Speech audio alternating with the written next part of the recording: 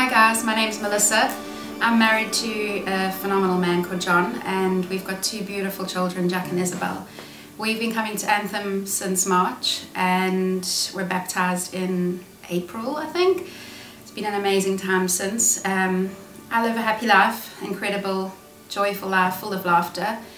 However, last year it wasn't the same. For 7 years after the birth of my daughter and postnatal depression, and was diagnosed with depressive bipolar, went through 7 years of darkness, and at the end of it, in June last year, I was admitted to a psychiatric unit after being suicidal. There was no reason for the depression, it just came on after birth and I had to deal with it, and I found my strength at the end through God.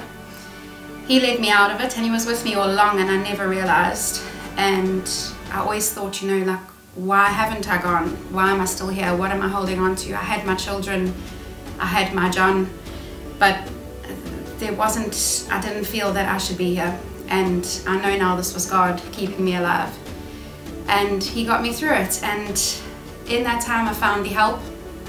Through the depression, I would eat my way into even more depression. I got to a massive 148 kgs. Everything was just a vicious circle. I felt lost, and I came out of it on the other side as I am today. It's been one heck of a year, and in January this year I had a gastric bypass, which is not easy, but it's doable, and it's one of those things that you have to just get through, which I've done, and I've now lost 70 kgs, and my life is my own. I'm free. I can laugh because something's funny, not just because I'm laughing to hide that I'm sad. And it's just the best, most incredible feeling to know that God is there with me, and he always will be. And you know, if anybody is in that moment or in that time, that darkness that I was in, I just want to say, just hold on to God and don't let him go. He's there. It might not feel like he is, but he's there, and he loves you in your darkest times.